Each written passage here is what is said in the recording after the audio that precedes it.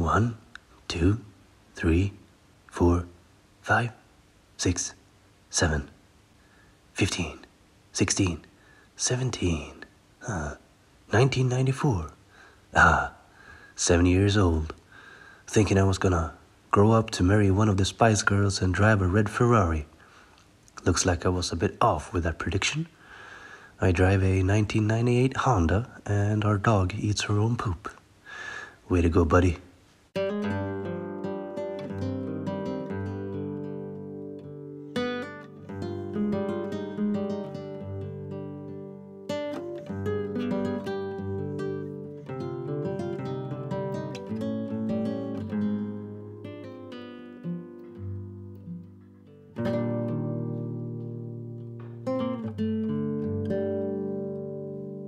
Welcome to another... Sorry, I've caught a bit of a cold over here. I typically get what you would call a man cold, meaning I'm on the verge of dying. I'm just barely able to hold on to my vocal cords right now. Anyway, as I was saying, welcome to another video, and this time we are making 2 coffee tables from some very beautiful looking ash cookie end grain slabs. And as you can see, there's the challenge of putting these back together, because one of them was in 2 pieces and the other was in 3. This is typical of cookies. They develop a large crack from the pith as they dry. The crack typically travels the shortest distance from the pith to the outside of the slab, but these are for a client who had this tree taken down on his own property, and 2 cookies were milled from the stump.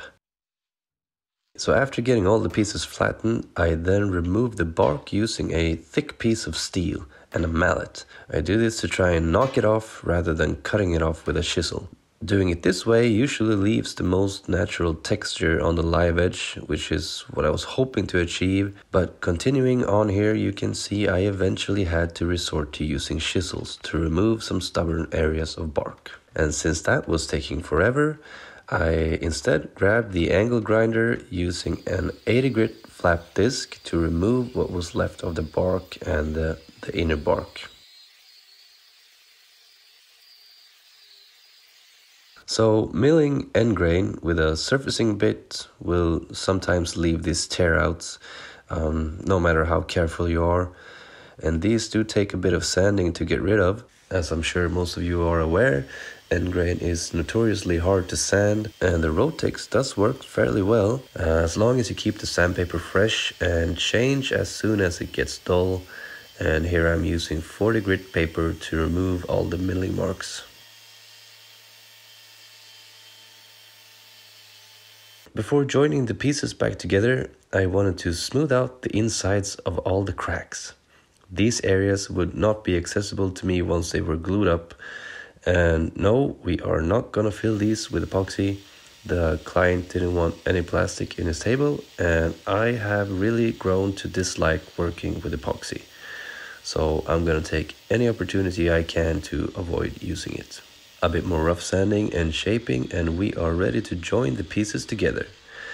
I decided on using dominoes as floating tenons, which are glued, and then the idea was to put bow ties on top of the dominoes to make them a little bit less visible and also add a nice decorative touch. Some people don't like them. I'm somewhere in between. If it makes sense, I think they serve a purpose, and then I think they should be used. And they are actually surprisingly strong too, so bow ties, yeah, if it makes sense, use them. So this will hold all the pieces in check, and this will make the entire tabletop somewhat solid, but we need to pick a design for the table base that will make the entire piece really, really solid, which you will see a little bit later here. But for now, thanks to these dominoes, both of these tabletops are now a single piece.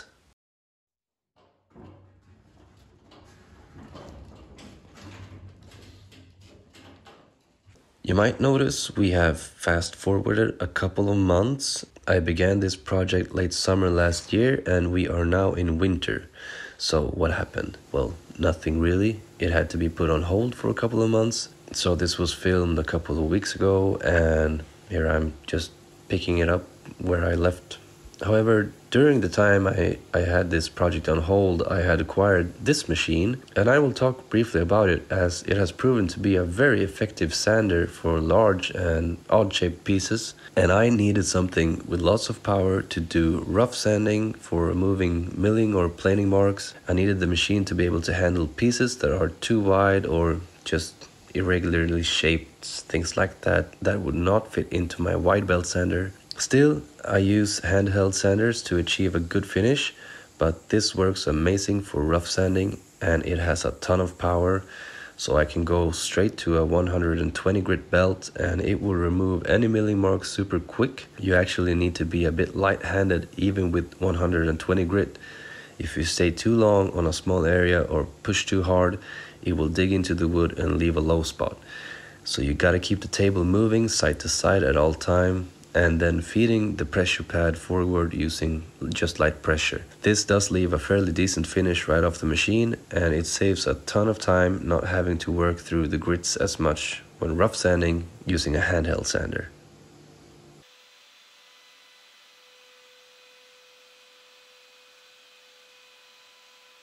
I like to get about 90% of all the sanding done before I do any inlay work, and here I inlay ash bow ties. I'm using a small trim router and a up spiral bit. Here is a good close-up of what I'm seeing when I do these.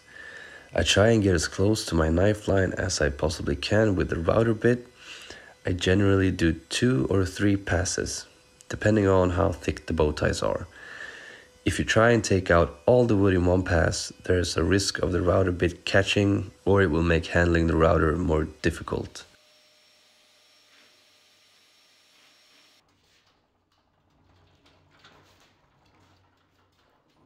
The remaining waste can be easily chiseled out, and the knife line makes it very easy to perfectly align the chisel edge with the outline of the bow tie. I must have made well over 100 of these by now, and once you get a little bit proficient at this, they can be made fairly quickly.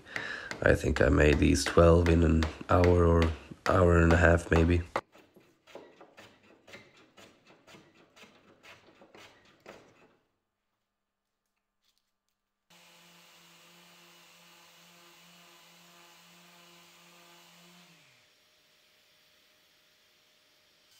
Okay, moving forward, I then drill 8 holes on the bottom of each tabletop. These holes will receive threaded inserts, which is what I typically use to mount table bases to slab furniture.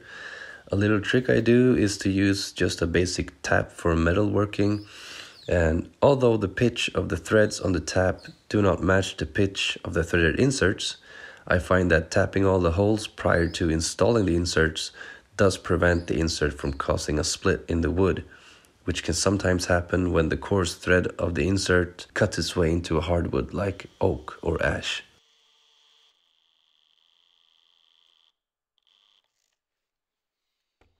Then I do the final sanding using this Mirka sander. And I think this sander is meant for sanding drywall. It does a horrible job of actual wood removal. Say if you needed to remove any dings or scratches, using this machine would probably take forever. But since we already have a pretty nice 120 grit finish on here, I can use this. It has a large 225mm diameter pad, and taking it up to 180 grit finish goes pretty quick. And the strength of this machine is that it does leave an absolutely flawless finish. The sheen it creates is incredibly uniform, and I find that is one of the most difficult things to achieve with small sanders is to have a uniform sheen, especially on large surfaces. And since I make so many tables, using this as a finish sander on large surfaces works really well for me. I made a simple table base also using some nice straight grained ash. It's just a very simple 4-legged design with a slight taper on all of the legs, and the legs are splayed just a few degrees. The dominoes and bow ties are not meant to support the weight of each cracked piece. They are mainly for holding everything together. The table base is what gives proper support.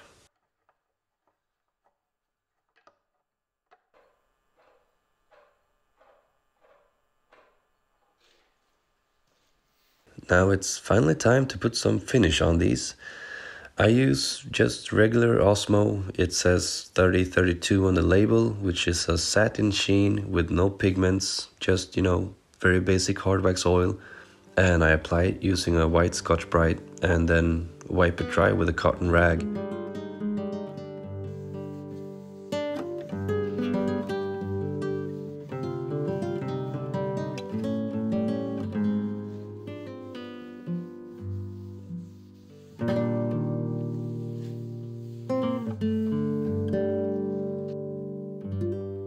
"71, 72, 73, 130, 131, 132, 1886.